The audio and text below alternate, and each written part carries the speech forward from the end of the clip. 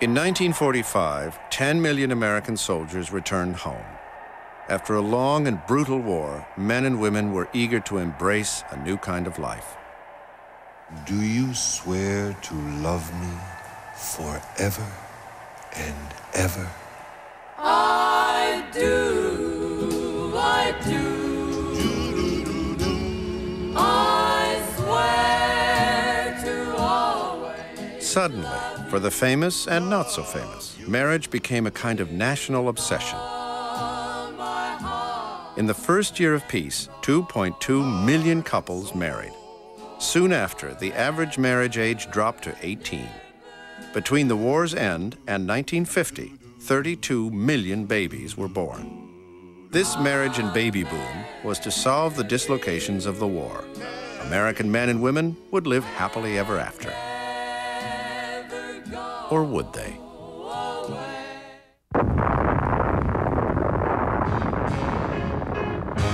Come on, baby, let the good time roll. Come on, baby, let me thrill your soul. Come on, baby, let the good time roll. Roll all night long. Come on, baby, yes, this is it. This is something I just can't miss.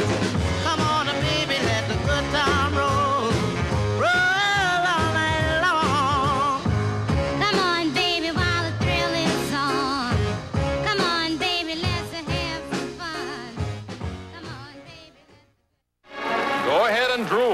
Miss America time. The shapeliest beauties in all America, 51 of them, parade at Atlantic City for the title. Overpowering all opposition is strapping 5'10", 143-pound Miss Utah. Nearby Asbury Park holds a quest for Mrs. America. She's got to cook as well as look. 32 married lovelies show they know potatoes have to be peeled. Bed making comes next. Into the beds go the testers. The best beds by Mrs. New York City. Feels comfortable.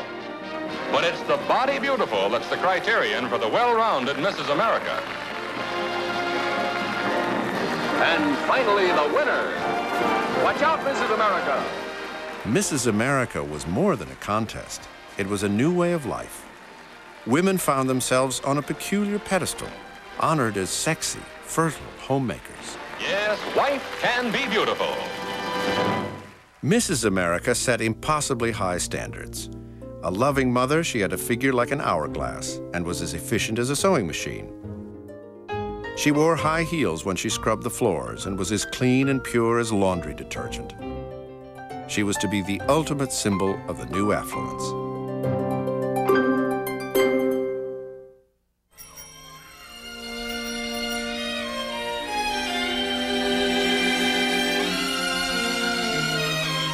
By the mid-50s, half the families in America had entered the middle class.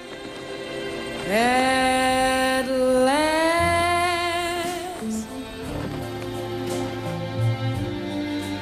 my love has come along. Women turned to magazines to learn how to adapt to their new roles in the land of plenty. I think the mass magazines was in their interest to create this ideal American family because their interest was to sell consumer goods. The advertising is almost all directed at women. There's always a woman standing in front of a new refrigerator, or a woman standing in front of a car. It was extremely powerful.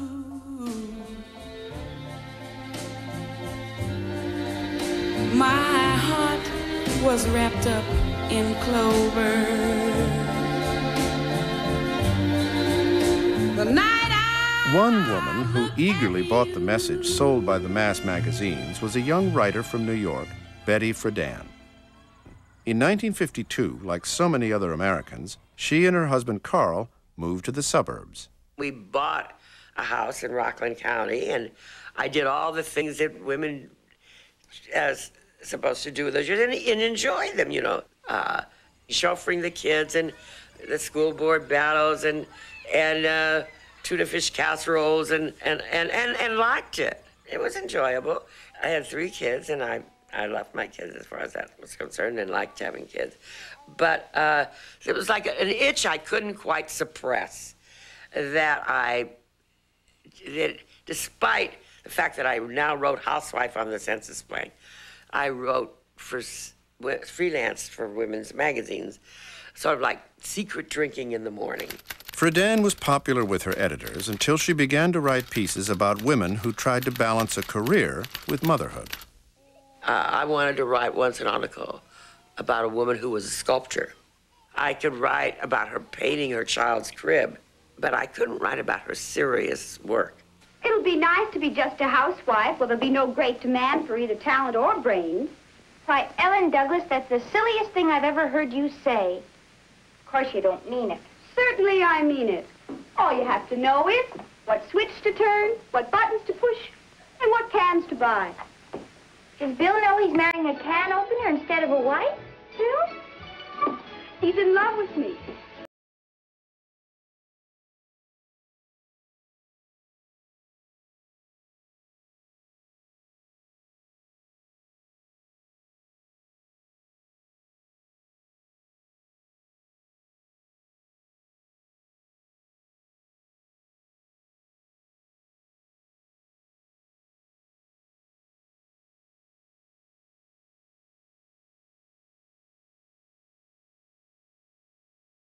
Cum laude graduate, Betty Friedan, returned 15 years later for a class reunion. She was working on an assignment to find out if the ambitions of her classmates had been fulfilled. She asked them a series of questions. What difficulties have you found in working out your role as a woman? What are the satisfactions and frustrations of your life today? What do you wish you had done differently? In response, her classmates, most of them housewives, were deeply dissatisfied. There was a whole lot of women, evidently, each one thinking she was alone, who didn't somehow experience an orgasm throwing the powder into the dishwashing machine.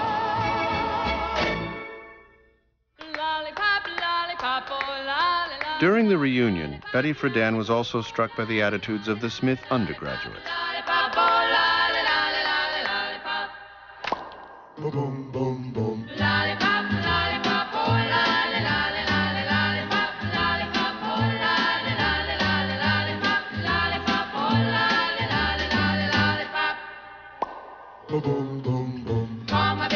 According to one survey, half of all America's co-eds had dropped out of college either to marry or to avoid acquiring knowledge that might frighten men. I remember at the reunion, I was talking to some of the seniors that were then graduating, and I said, which courses do you get all excited about? And these young girls would say to me, oh, we don't get excited about things like that. I spend every weekend with Jack engaged to and want to go have 3 kids or 4 kids. And when I heard this, and I thought, hey, what's happened?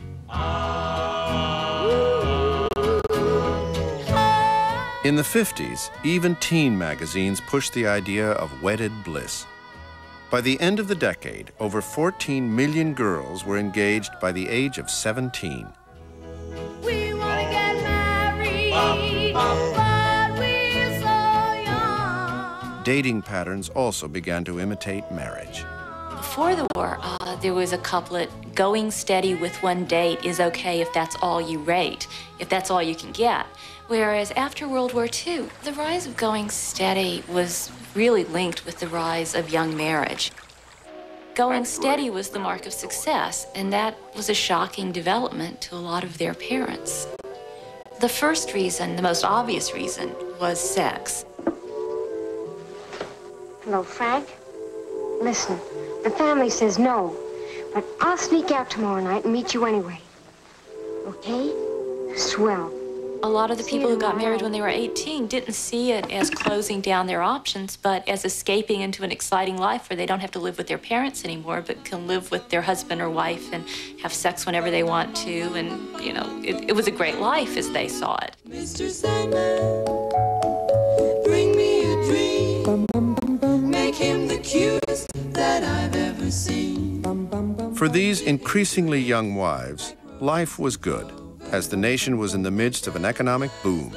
But in the women's magazines meant to guide young marrieds, life was almost too good. They set an impossibly high standard for family life, even as they suggested that homemaking should fulfill all of a woman's hopes and dreams. This small, narrow domestic world, which does carry a strong emotional freight, was made to carry more than it should have. When families did have problems, as they all inevitably did, they felt guilty. Betty Friedan found that many women liked their roles as mothers and wives, but resented the idea promoted by the women's magazines that no other role was possible. Can't you be just a college professor's wife? Isn't that enough? And play ghost to your Hamlet. Oh, no, I'm not going to sit at home with the four walls and count pennies or alter myself to suit your friend's taste. My work isn't important enough. I'm only a woman. He'd like me to be a slave to the house while some cutie on the paper whispers into his ear what a great big reporter he is. As the decade progressed, women started going back to work. Though largely confined to dead-end jobs, nearly 70% of all middle-class wives worked outside the household to earn extra money for the family. Families wanted all the goods that the abundant post-war America promised, and so women often would contribute to the household income. But what you see throughout the 1950s is a real praise of women in the home that keeps pushing the happiness that should come to women from being homemakers and mothers. To describe these contradictory pressures on women, psychiatrists identified a new disorder, the housewife's blight. To cope with the problem, doctors began to prescribe antidepressants in record numbers. The drug of choice was Milltown. Mr. Sandman, someone to hold would be so peachy before we're too old. So please turn on your magic. By 1957, 3 years after the drug's release, Americans had consumed 1.2 million pounds of Milltown. Bring us our dreams.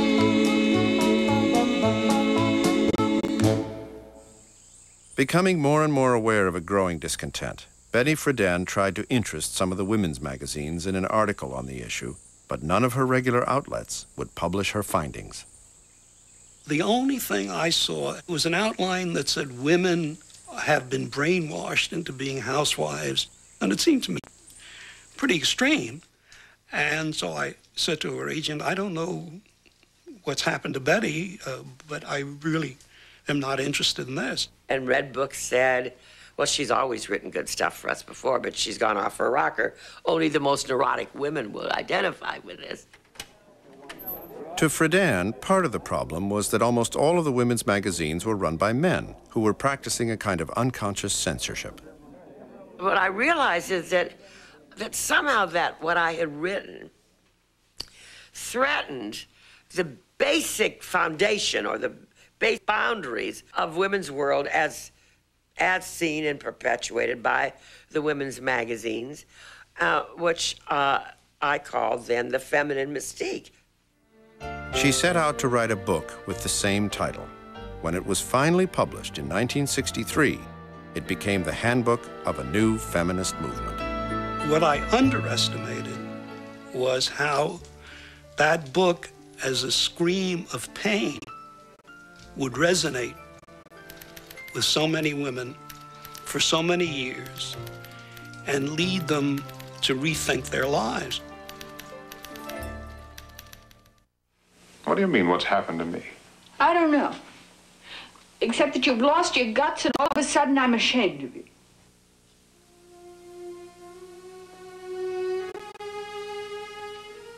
Tom and Betsy Rath should have been happy.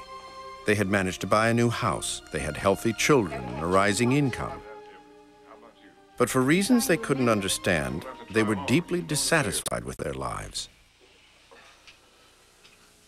School.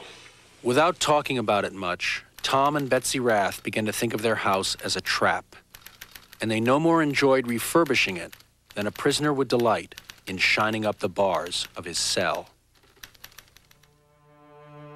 The mystery of a growing dissatisfaction was at the heart of the most famous 50s novel, The Man in the Gray Flannel Suit.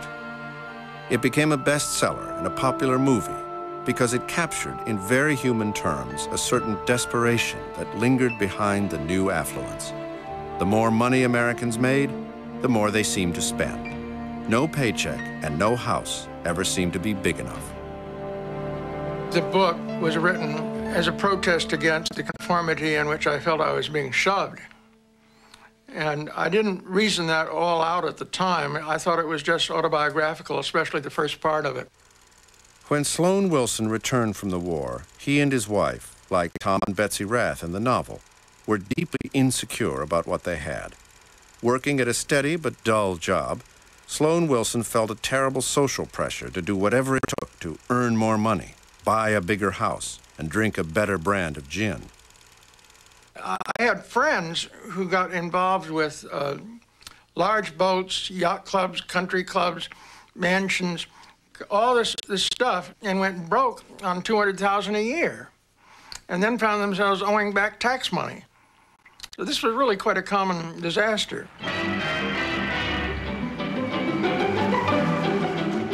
During the 50s, a new consumer's aid was invented, the credit card. For the first time in history, average Americans could buy now and pay later. By the end of the decade, Sears had issued credit accounts to 1 out of every 5 American families. A nation of savers had become a nation of debtors, hustling to meet their monthly payments. Well, I hear there's a spot opening up in public relations where I work, in United Broadcasting. What would it pay? Oh, I don't know. 8,000, 10,000, I guess, something like that. Well, I could certainly do with 8,000 or 10,000. But I don't know anything about public relations. Who does? You got a clean shirt, you bathe every day, and that's all there's to it. The higher a man gets in business, the harder the moves get. Climbing the ladder to success was a grim business. In the 50s, it was called the rat race, a competition to see who could be the best company man. Man in the Great Flannel Suit touched a nerve. It's a great title. Am I a colorless man? Am I a functionaire at a high level? Have I lost control of my life? Do I belong to the corporation I work for rather than to myself? Have I made the right choice, or have I settled for something? I mean, most of us worked for big corporations in those days. And the big corporation was in some ways more authoritative than the armed services were. Glad to have you aboard, Tom. Thank you, Gordon. I was working for Time and Life shortly after I got out of the service, and a young man from the personnel department was dispatched to tell me that I was not dressed properly. He said, you really ought to go to Brooks Brothers and get a gray flannel suit. We'd like to see something else. Perhaps dark gray. But I suddenly realized it was a uniform of the day, that I was back in the service, that I had to dress like this. And I began very much to resent it. I've always, I suppose, like many writers, wondering, you know, what kind of man am I? Who am I? And I looked in the mirror one day and I said, I know what I am. I'm just a man in a gray flannel suit. One more.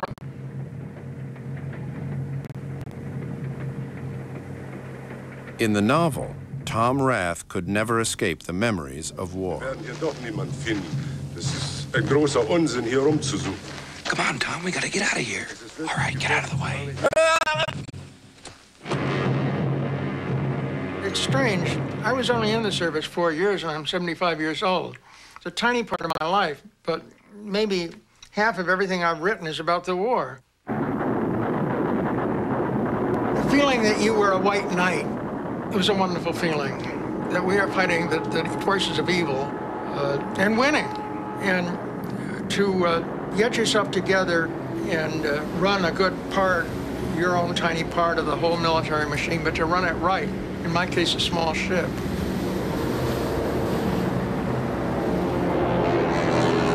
We were jumped by a Japanese plane and we shot it down. It does confer a certain dignity upon a young man. You're left with all these powerful, churning emotions, and somehow the whole scene has gone, you know? It's like somebody put off the movie projector. Suddenly, Wilson, the war hero, like so many others, had become just another man on a train.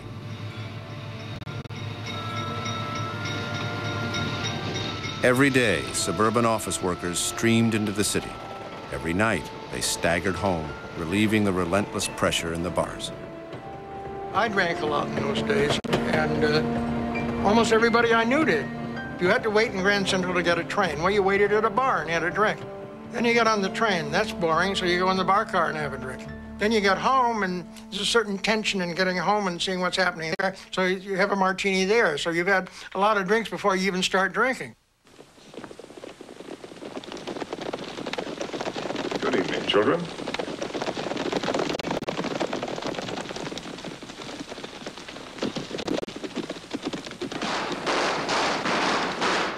Tom Rath and Sloan Wilson were haunted by the emptiness of their lives. They were living a lie because they could not reveal to their wives the passion and the romance of their wartime memories. You remember the terrible hunger, not just for sex, but for love, or for something good in your life. I think everybody feels that he or she has some shadow over them, you know, that we can't quite get rid of. And I think what the resonance of this book is something that's applicable to a lot of his fellow Americans at that time.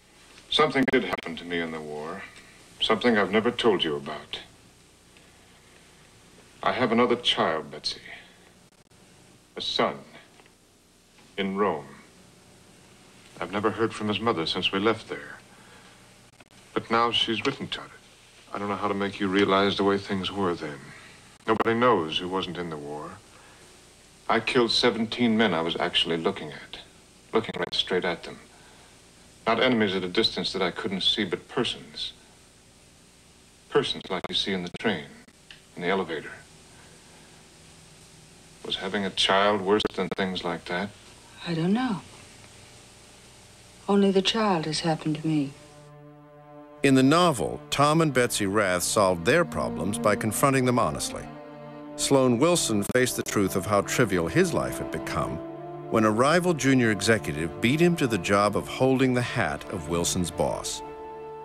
I realized I'd been one-upped and that he had seen that the hats should be taken. And I said to him meekly, "Can I hold my man's hat?"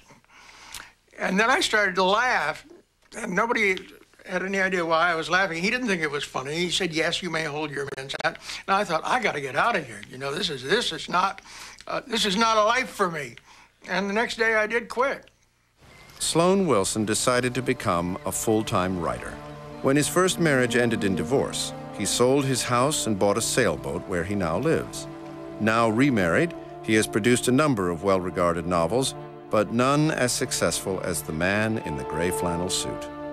I would think that if you asked Sloan Wilson, he would tell you that for the rest of his life, people came up and told him, "Your book spoke to me. You are the one that defined our generation."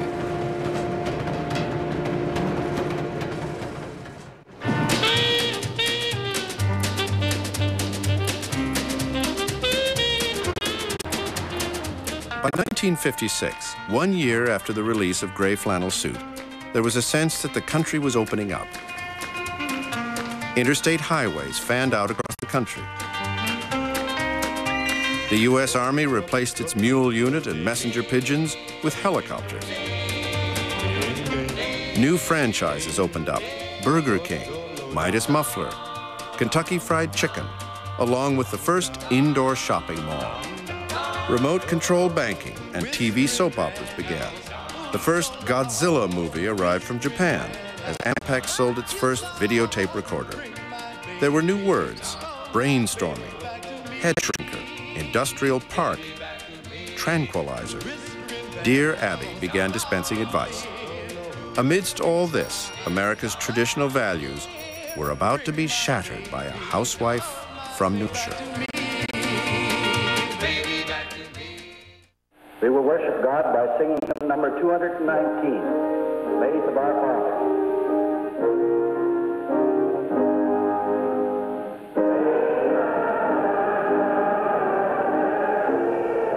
In the mid-1950s, the image of small-town America as a pure, incorruptible place was almost sacred.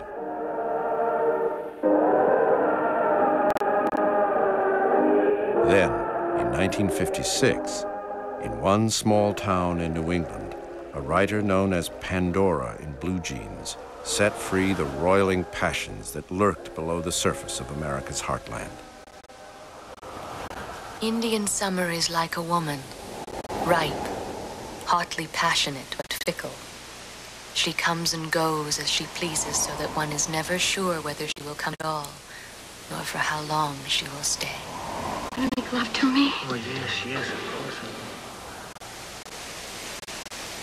1 year early in October, Indian summer came to a town called Peyton Place.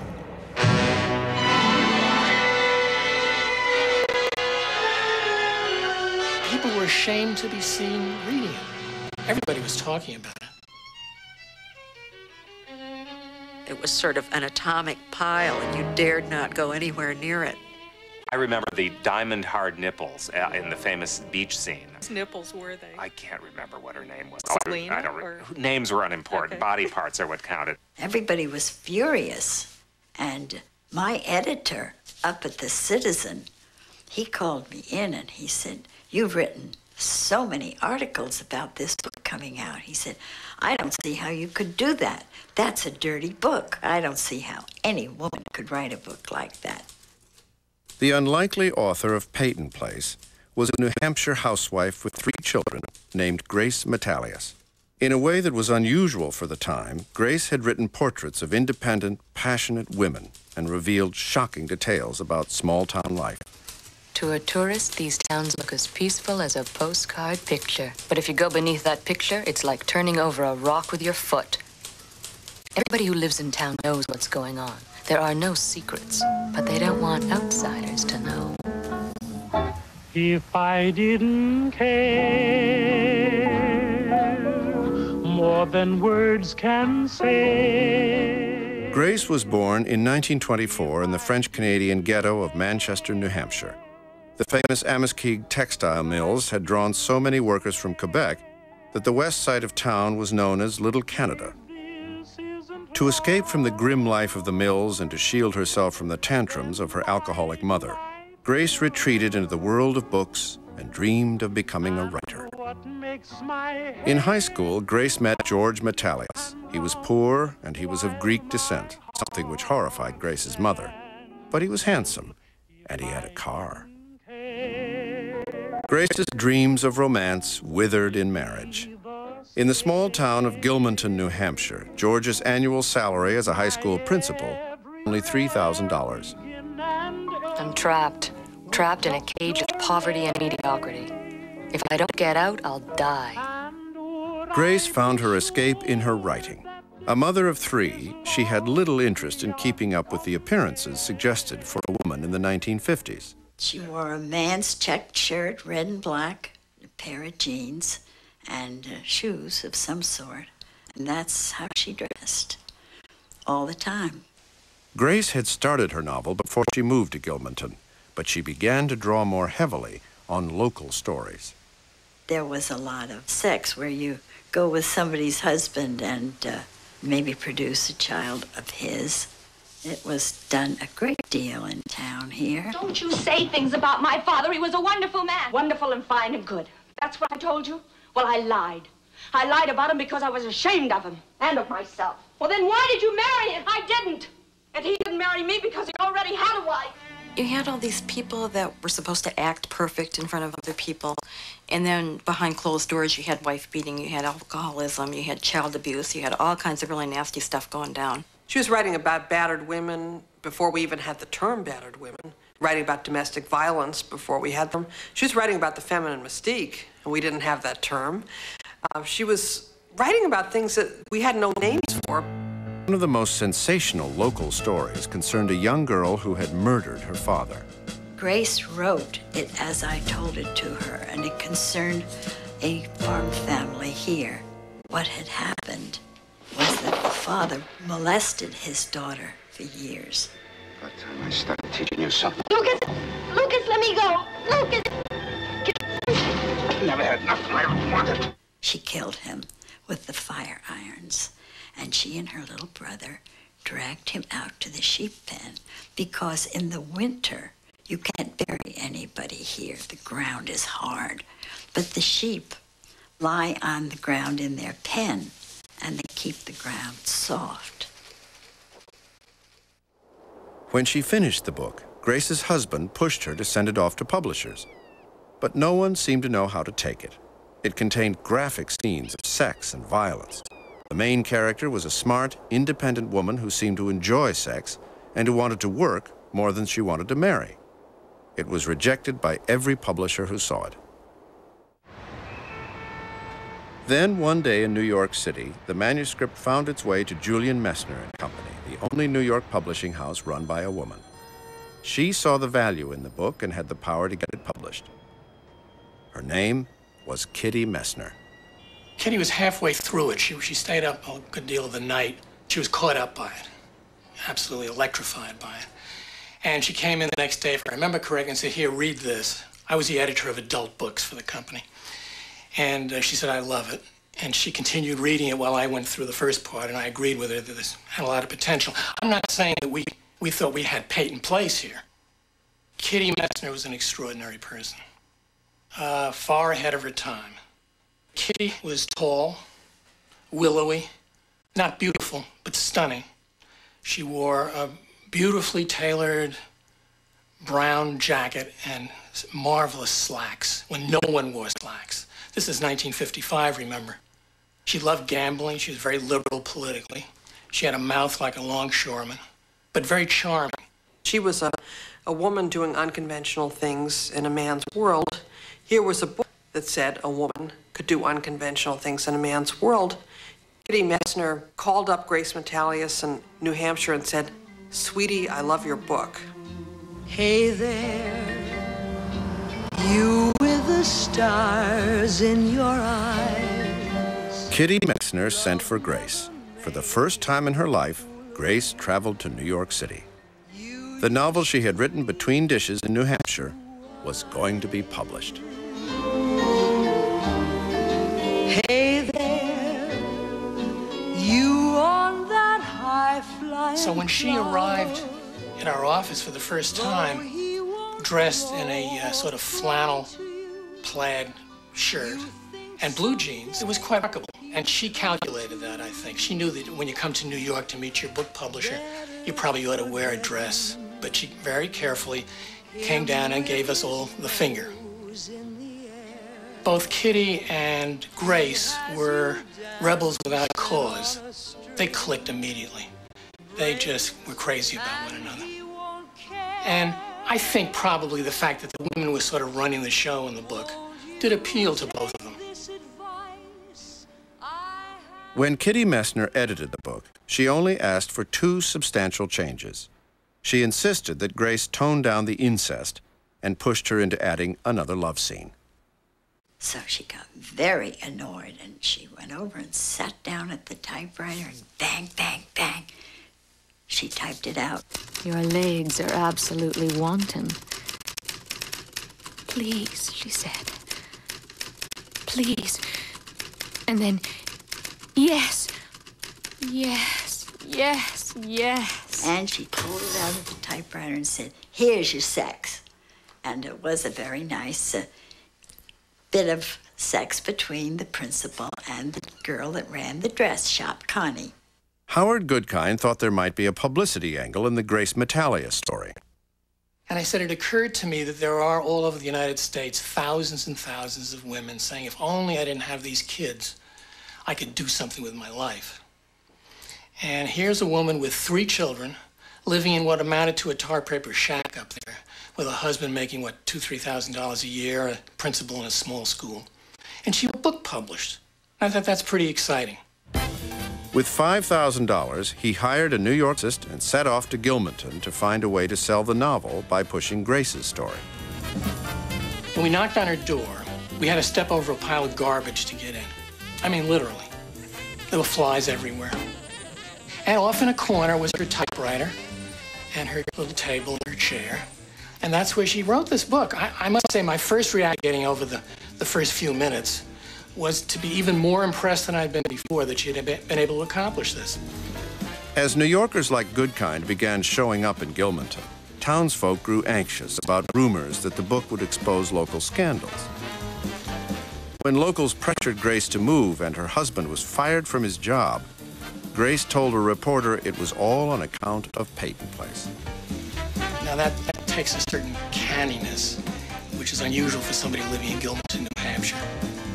And within a matter of a day or two, the headlines started to appear about censorship in New England. There was a Boston newspaper that had in huge headlines, "Teacher fired for wife's book." And I've compared those headlines with the headlines I had for World War II, and they were about the same size. The Messner Company took out a full-page ad in the New York Times capitalizing on the controversy. It stirred up so much interest that advance orders pushed the book onto the bestseller list even before it hit the bookstores.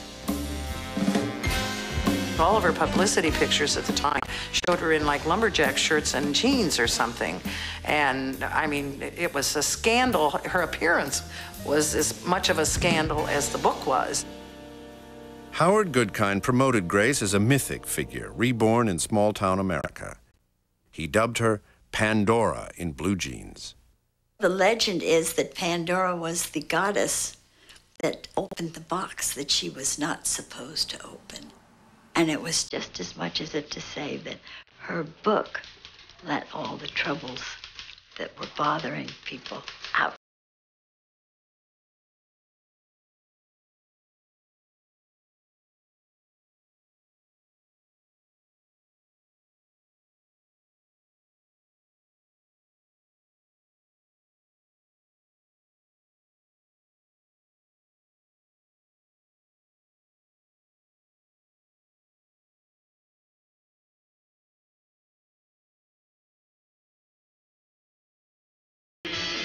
We didn't have any idea at all what was going to happen. I thought we might end up making $1,500 and sold maybe 2,000 copies, 3,000 copies. That would have been good. In the first month, Peyton Place sold 100,000 copies. Within 2 years, sales surpassed Gone with the Wind.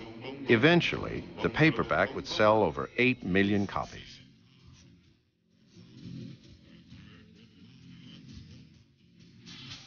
Everything simply exploded. Everybody wanted to meet this Grace Metalius. People are surprised, Grace, that a book so full of sex and violence could have been written by you, a housewife and mother of 3 children.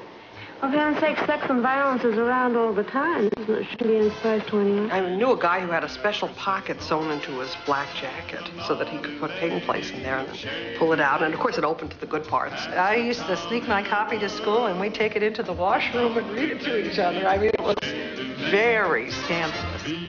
Peyton Place was banned in Rhode Island and Fort Wayne, Indiana.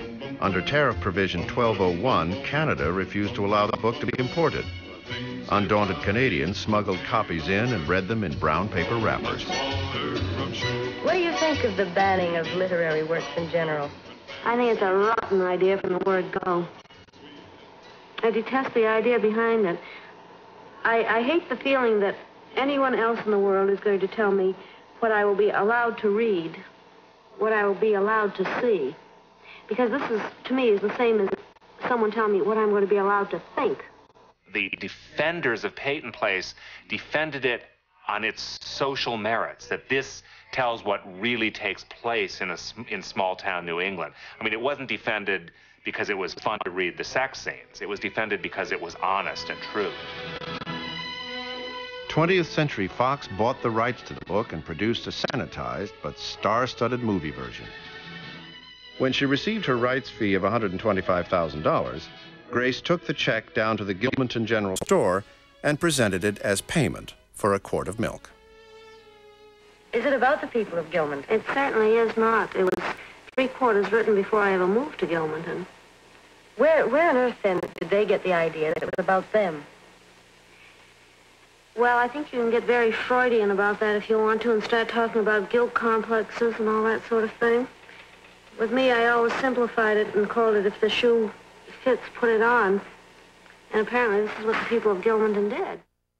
As a public figure, Grace was suddenly open to criticism, from people in the town who thought their secrets were being exposed, and critics at large who attacked her because, as a woman, she wasn't supposed to write like a man. She told me, she said, people are going to hate me. And that's when she started to drink. I remember one morning at 9 o'clock, she arrived here with a 6-pack of beer, and I had never seen this in her before. It was something within Grace that made it impossible for her to take advantage of that success and get some pleasure out of it. I think she searched everywhere for, it's a little corny, but for some kind of internal happiness, which she never seemed to be able to find. The times I knew her, she seemed excited about her success, but never really happy about it. I remember her being in tears a lot, right from the beginning. Later on, alcohol and tears. Grace wrote a sequel to Peyton Place and 2 other novels. But high living, an unscrupulous agent, and a continuing battle with alcohol reduced Grace to poverty once more. In a last desperate attempt to generate some cash, she opened the Peyton Place Motel. It went out of business after 2 months. On February 25th, 1964, Grace Metalius died of liver disease. People would call on the phone and they'd say, you know, don't bury Grace in Gilmanton, you know, get out of town, and we don't want her body here. Things like that. It was, I mean, she was dead. Who was she going to hurt, you know?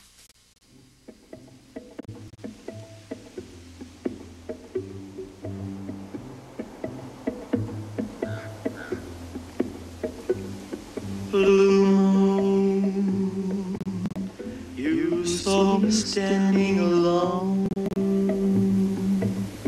without a dream in my heart, without love of my own. While a TV series based on Peyton Place continued to make money for 20th Century Fox, Grace had sold all her rights. What was left of her estate was sold to pay for back taxes. In a final fire sale, a man named Joseph Stanton bought Metalius's precious typewriter for $75. Do you think that Peyton Place will be remembered? I doubt it very much. You don't think that 25 years from now, the name Peyton Place will mean anything? Not at all. Thank you, Grace. Grace Metalius. Well, thank you for having me. Without love of my own. In the end, the town that Grace had exposed to the world reclaimed her. Her resting place remains a kind of marker of her struggle to speak honestly about men and women and the pent-up passion, anger, and conflict that lurked below the surface in the 1950s. The 50s was sort of a waiting period. You had the feeling that the pressure was building up. Something was going to explode. And I think that in a funny way, Grace may have touched some of that. I've met many people since then who said about their own town, wherever it was, Mississippi, Texas, Oregon, my town was a Peyton Place. I'd like to know whose town was not a Peyton Place.